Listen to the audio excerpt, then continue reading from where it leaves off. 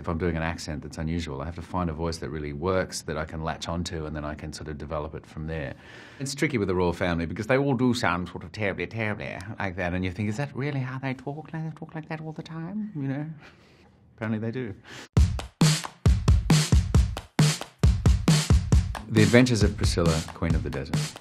Well, the script was sent to me. I read it. I absolutely loved it. I had not long been out of a couple of TV shows, so it wasn't that I was looking specifically for things that were different, but the idea of something that was quite different was very appealing to me. And I then went in and had a meeting with Stephen Elliott, our director. It wasn't really an audition. And he said, how would you feel about doing this? Would you be uncomfortable? And I went, no, it'd be great. And then I was offered it. A desert holiday, let's pack the drag away. You take the lunch and tea, I'll take the ecstasy. There are two characters, I suppose. The character of Adam, he's so sort of over the top and so kind of pushy and obnoxious and irreverent that all the energy, in a way, goes into that character. And then the energy that's in the other character, in Felicia, the performing drag queen, is all about the dance moves and the choreography. Walk out the door. Just turn around now. I was dance captain on the film, so I was in charge of rehearsals with Stefan and Hugo, and they did not learn their steps as well as they were supposed to have. I'm not really a dancer, so, you know, everything I did I had to learn. We did a lot of research. We went to a lot of drag shows. We got introduced to lots of drag queens, and one of the things that Stefan wanted to do was on the last day of rehearsal, we were going to do our camera tests and makeup and wardrobe tests. And the plan was that at the end of that day, we were all going to go out that night in Sydney to some clubs in full drag and just sort of cast us out into the world of the public, which we did. And that really was a, you know, eye-opening experience for everybody. We didn't perform, we just got drunk. Very clever. Cheers, girls. And congratulations, Mitzi, darling. You did it. One lap of the Broken Hill main drag in drag. The whole thing was a funny story. It was about turning up in these towns like Broken Hill and Kings Canyon and various towns across Australia where certain townsfolk were prepped that a film was coming, but they didn't really know what it was, and they wanted to get a lot of reactions from locals. So quite often the locals were told, okay, our main characters are going to sort of come walking down the street and you guys are going to watch, and they would sort of put the cameras on them, and you'd see these people just seeing these drag queens for the first time, country towns that had not seen anything like this before. And this is in '93 as well, you've got to remember. So there's some pretty great, honest reactions by some locals. What are you all looking at? The Village people asked me to go on tour with them in drag. It was a work opportunity that came up after that film. I didn't take them up on it. Funnily enough. Of course, I was really then keen to just keep doing what I wanted to do, which was to play a lot of different roles. LA Confidential. One of the first films I did after Priscilla was LA Confidential, and everyone kept saying, oh, is it because Curtis saw Priscilla? And Curtis never saw Priscilla. He never wanted to see Priscilla. Until the, you know, even till the day he passed away, he still never saw Priscilla, which I was kind of thankful for, because he may not have cast me as Ed Exley had he seen Felicia Jolly Goodfellow. Come on, guys, let's get him! Hey, Stensland, the party's upstairs. This doesn't concern you.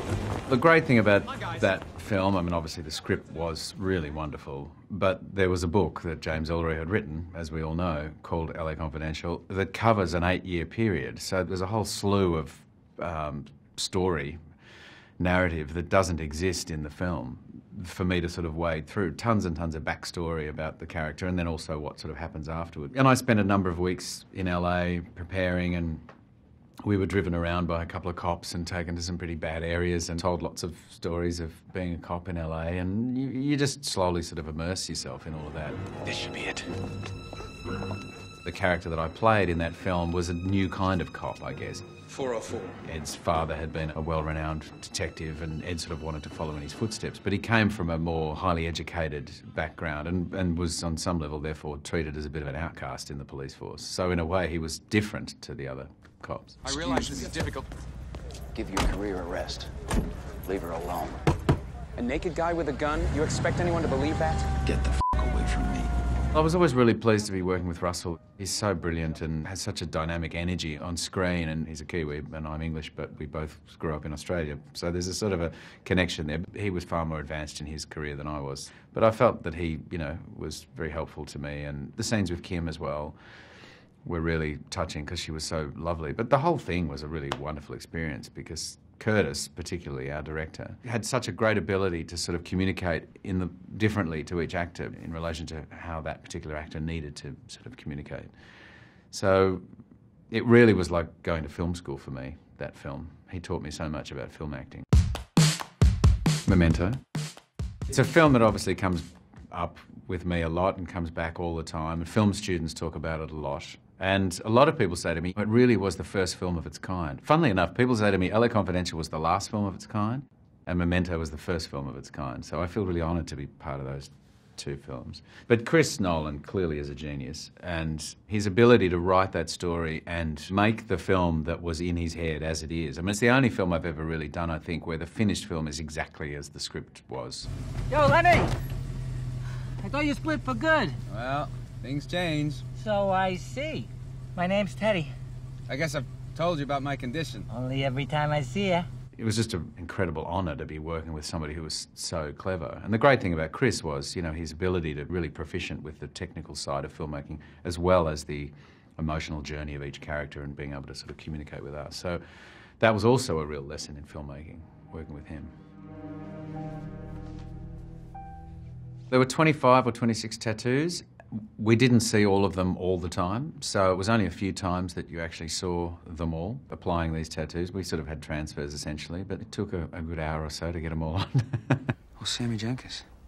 I guess I tell people about Sammy to help them understand. Sammy's story helps me understand my own situation. Well, Sammy wrote himself endless amounts of notes. We shot the whole film in 26 days, and all that black and white stuff was scheduled to be the last 2 days of the shoot. And I was rehearsing those scenes on my own in my motel room every weekend when we were having breaks in between filming. And I kept saying to Aaron Ryder, our producer, I said, we're not going to get all that in just 2 days. It's a lot of stuff I'm doing because I'm folding notes and tattooing and on the phone, and there's just tons of stuff I had to do, writing on Polaroids, etc. And then in the last week, or close to the last week, Aaron said, we've got a third day. Oh, it's amazing what a little brain damage will do for your credibility. You know the truth about my condition, officer? You don't know anything. Thankfully, when Chris, my agent, sent me the letter and the script, at the bottom of it in brackets, he said, by the way, this all goes backwards. So I at least was sort of prepared for that. But the thing was, even though on some level it felt like gobbledygook as I was reading it, because I got the sense that things were just all over the place, what I really got and what was really clear was the emotional journey of the character. And that, as an actor, that's the only thing I'm really not interested in, but that's what I need to latch onto in order to do my job. The other stuff sort of began to make sense more as I then worked with Chris Nolan and rehearsed with him. And then, funnily enough, once it all made sense to me, I then had to sort of put it all away, let it all go, and then just treat every scene as if it was its own little thing, because I wasn't really to remember what had happened before, and clearly had no clue what was coming afterwards. And of course, it also made me really question my own memory. I think back to experiences in my life where I look at something like I look at a photo and base a memory around that and go, I actually don't really know if that memory's really true, is it? So it really made me question my own memory. Thanks, Chris Nolan. The Hurt Locker. Yeah, it was a quick experience, wasn't it? I was sort of reluctant to take that on at first, and Catherine asked me to do it, and I read it and went, wow. And I had a few other things going on. I said, is it time in my career to start doing cameos? You know, have I got to that point? And she really talked me into it, because she really said, no, we really want people to believe that you're going to be the person we're going to follow through this film, and of course, if we kill you in the first 5 minutes, then that'll be great for the movie. I said, okay, as long as it's great for the movie, then that's great. So if everything looks okay when I get down there, I'm just gonna set it up and we'll bip it. That bomb suit that I wore was so heavy, and we were in Jordan, of course, and it was 9 million degrees, so it was really hot in there. I remember having a blood squib inside the helmet, which is obviously meant to go off as the explosion goes off, and I'm running towards camera. And they're setting it all, and sort of we're standing there in the searing heat, and it was sort of taking ages, and they're running wire, and it's this long, sort of laborious process. Not complaining. And then it went off by accident in my face. So, of course, we had to take it all off and we had to start all over again. And then, of course, the second time when they're putting it on, I'm like, oh, is this going to go? What's going to happen? It didn't go off the second time, but it went off, obviously, on camera when it was meant to, so. And then I sprained my ankle. So I was only filming for like 3 days. And as I finished filming, they then wanted to get all my dialogue. So I put the helmet on, we stuck a microphone in the helmet, and I ran down the train track that I was sort of running on, And I went over on my ankle, and then they went, "Oh, you all right? Well, we got the dialer. That's great. That's a wrap on Guy, everyone. Fantastic, Guy. Thanks very much." And I'm on the ground going, "Oh." And I got on a plane and went to Toronto and started Traitor. And by that point, my ankle was like this. Everyone's like, "How was Hurt Locker?" Yeah, it hurt.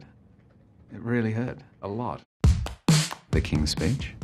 Colin and I got on very well. We've been friends for a while, and he's just the most delightful human being. He's so wonderfully articulate and eloquent and has lovely, funny stories, so I just love being around him. Which was great, because the dynamic between us is tough, and it's delicate, and it's quite sort of entangled in lots of, you know, family history. So it was a complex relationship to get right, I think, and obviously I'm not carrying the film like he is by any means, but it was important that that relationship was right. I've been terribly busy. Doing what? Kinging. Really? Kinging is a precarious business these days. Where's the Russian Tsar? Where's Cousin Wilhelm? You're being dreary. I always have to start with the voice. I always feel like I have to find the voice, and then I'm off and running a little bit. If I'm doing an accent that's unusual, I have to find a voice that really works, that I can latch onto, and then I can sort of develop it from there. So to play a real person, if you've got an audio recording or something, it's absolutely priceless. I played Houdini, I played Andy Warhol, I played Edward VIII. I've played other people who are real but aren't in the public eye, so we don't really know them, per se. Of course, when you play Andy Warhol, you've got tons of stuff to view. When you're playing Houdini, there's really only audio recordings and the sort of slow black and white or sort of super speeded up black and white stuff where you're going, is that him? I can't really tell. So your work's cut out for you a little bit more. But obviously with King Edward, his speech, his abdication speech is there online, you can hear it. So it's fascinating. It's really fascinating if ever I delve into someone who's existed before. Mildred Pearce. Well, I'm about to work with the lovely Kate Winslet again. Pretty much exactly 10 years on from doing that wonderful show with Todd Haynes. That was just a delightful experience. My agent called me and said, Todd Haynes and Kate Winslet, they're doing Mildred Pearce for HBO. I said, just say yes. Just say yes. They said, well, I'll send you the script. I'm like, yeah, sure, just say yes. It's going to be great. You don't do this very often, Mrs. Pearce? No, I should say I don't. Oh, I'm honored you made an exception, Mrs. Pearce. I mean, it was fantastic on a number of reasons. The script was great, Kate was great, Todd was fantastic, HBO were really wonderful. But I was in a great apartment in New York. I only worked 3 days a week, so it was in summer, or leading up to summer. So everything about it was really a dream job, you know. I went to work and had sex with Kate Winslet a lot. Can't complain about that. I still don't know what you do, Monty. Oh, I don't know. Fruit, I guess. My character was pretty well realised and developed in the script. There was no doubt about it. He was quite the charmer, you know. He was a cad, but he didn't come across as a con man, per se. There was something sort of gently broken about him, and it all felt really clear on the page. If I can get what I need just from the script, then I sort of don't want to go too far outside of that. Obviously, they had made Mildred Pearce as a film back in 1930-something or other. And I had a look at that, but then it wasn't helpful. So I let it go quite quickly. I read the book as well. If there are historical characters, of course, yes, I'm wanting to listen to recordings and look at photos and this, that, and the other. But it's also about finding your own truth in it, I think, whatever that means. So you're not mimicking too much. Prometheus. It's very cool being part of the alien world. It's also even more cool to get to play Peter Wayland. I mean, the guy who kind of created it all. It wasn't so cool having to wear 5 hours of old age prosthetic makeup. Hello, friends. My name is Peter Wayland. I am your employer. You have reached your destination. And I am long dead. I would get up at 2 o'clock in the morning. I would be driven to work and I would start makeup at 3 o'clock in the morning and I'd be ready by 8. And they could film with me till 2 in the afternoon, and then I was done. And I only did about 15 or 17 days or something on that.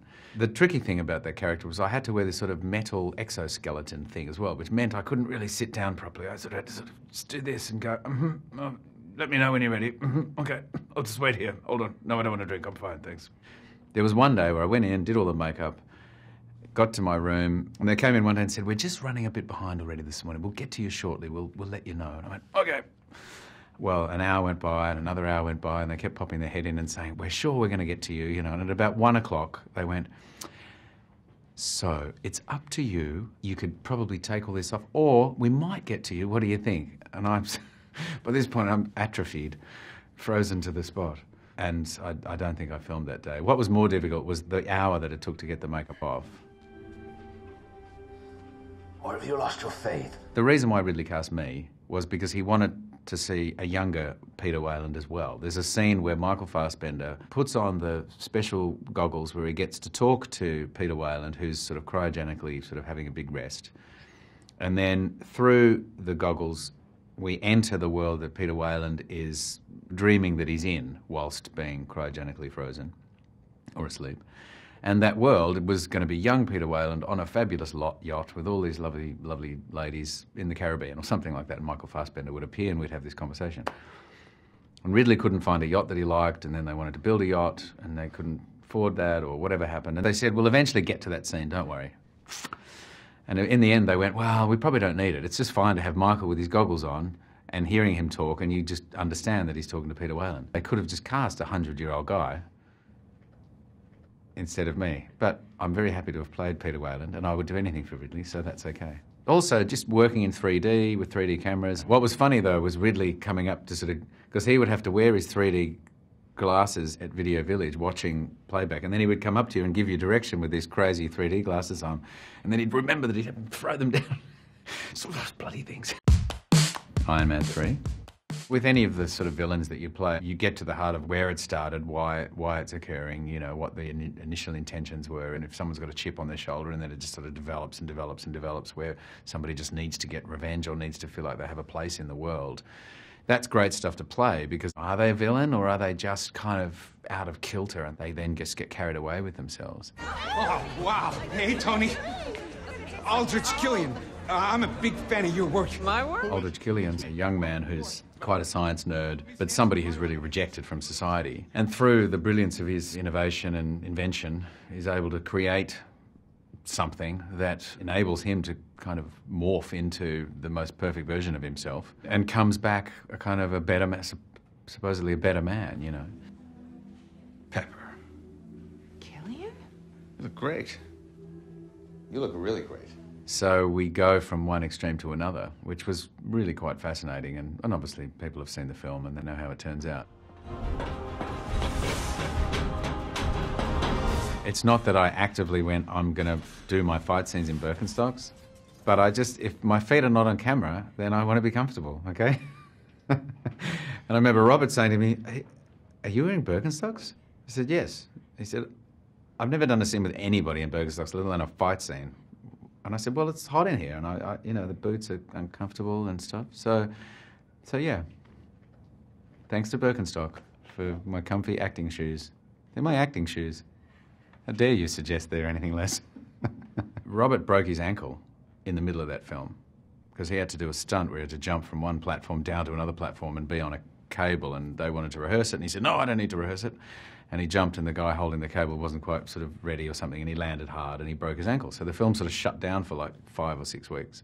That's actually the second film that I've worked on where the lead actor has broken their ankle. Adam Sandler broke his ankle on Bedtime Stories, but on the weekend he was playing basketball with his nieces and nephews and broke his ankle. So I don't know if it's me. The Innocent. I've done lots of television. When I was in my teens and in my 20s, I did 2 television shows in Australia that both went for 4 years, so long-running TV shows. I learnt a lot and really great to work on, but not the quality, really, of the shows that are being made these days. But I still, you know, I'm an old-fashioned guy. I still prefer making films just because it's a one-off thing and it's there up on the big screen. And to be able to encapsulate a story in an hour and a half or 2 hours feels like a greater feat to me, in a way, than having the luxury of spreading it out over 5 or 8 episodes. But that's fine too. That's the beauty of it, is being able to do that. But something like The Innocents, you know, that was fascinating for all sorts of reasons. We shot in Norway, we were up in the fjords, and just the most extraordinary landscape around us.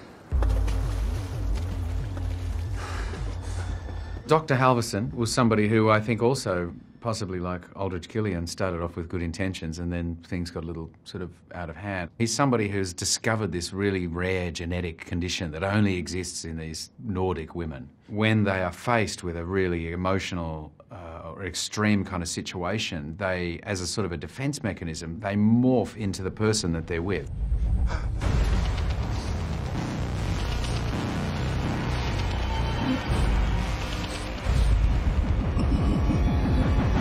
And the doctor that I played is somebody who discovered this and really wanted to get to the bottom of it.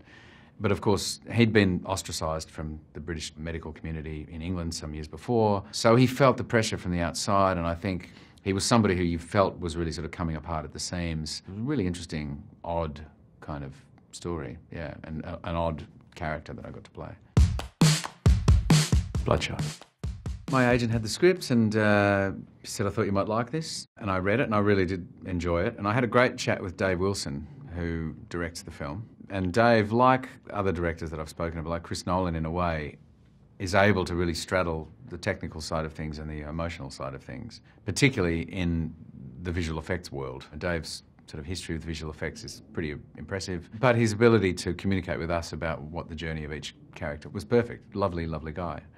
And I just liked the story. I thought it was fascinating, and this technology, which is seemingly impossible, but on some level, like great science fiction, I suppose, feels close enough that you kind of go, oh, maybe it could be real, actually. That's kind of inspiring and scary at the same time. At RST, we rebuild the most important assets in the U.S. military. Soldiers like yourself. Dr. Emil Harding runs this organisation called RST, Rising Spirit Technologies, and he is basically taking wounded soldiers, injured soldiers, or perhaps even dead soldiers, and improving them, fixing what's not right. So if someone's lost a pair of legs through an explosion, or someone's lost their sight, or someone's lost their ability to breathe, the breathing apparatus that he then creates for that person, or the new ocular vision technology that's implanted into one particular character, or the new legs that somebody else receives, means that then they're almost bionic, that they then have additional abilities beyond what a normal pair of legs or eyes might initially give you. And of course, Vin Diesel plays Ray Garrison, a soldier who has died, who has now been brought back to life. And through this technology that's basically running through his entire body, he is now essentially a superhuman being. Do you remember anything? Vin, like Robert Downey or Adam Sandler or any of these kind of guys, are super famous, who have an entire sort of industry around them. I just always find that fascinating, because I just sneak into work and do my thing and then sit in the trailer or whatever, and then pop on a set and just do it all on my own. And whereas those guys always have a real kind of entourage. He's a really warm-hearted, funny guy, and he's very aware of the Vin Diesel sort of franchise, I guess. So we had a bit of a laugh about that at times. Initiate sequence. I always hope whenever I start reading a script that I'm going to read something I've not read before, and if I feel that, then that's always really engaging. I always just want to be surprised, I suppose. Even if I'm playing a character that might be similar to something that I've done before, there just needs to feel like there's a new way in for me, I guess. Yeah.